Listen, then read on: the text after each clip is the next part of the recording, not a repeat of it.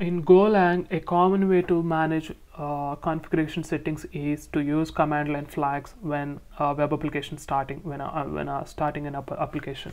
Like for instance, we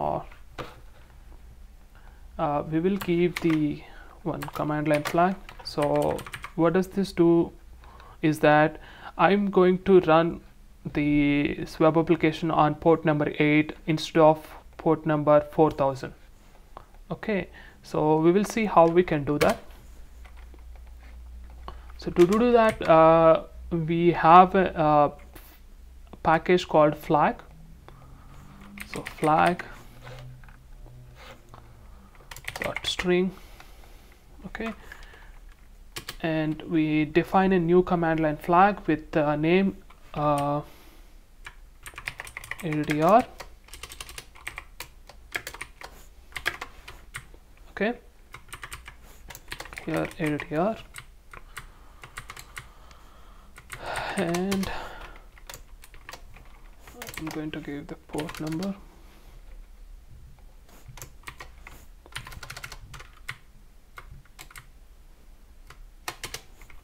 And just some short help text explaining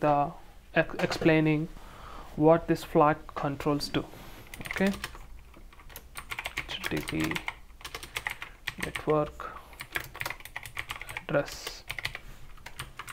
Okay, and immediately you have to give flag.parse method. So this is very important. Importantly, I use the flag.parse function to parse the command line. This flag.parse reads in the command line flag value and assigns it to the ADDR variable.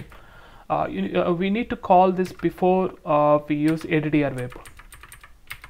Okay, otherwise it will always contain the default value of 4000 port. And then flag.parse. Okay, and then value returned from the flag.string. Whatever the value is returned from the flag.string function is a pointer to the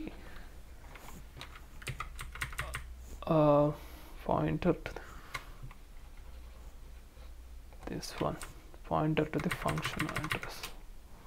So we can write here like this: starting server %s,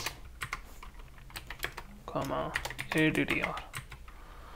Okay, then we will change this one as well.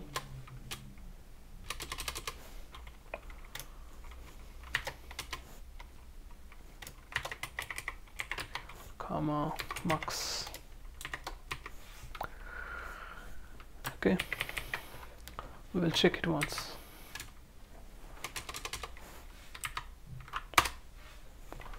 Log dot, oh sorry, it's a printf.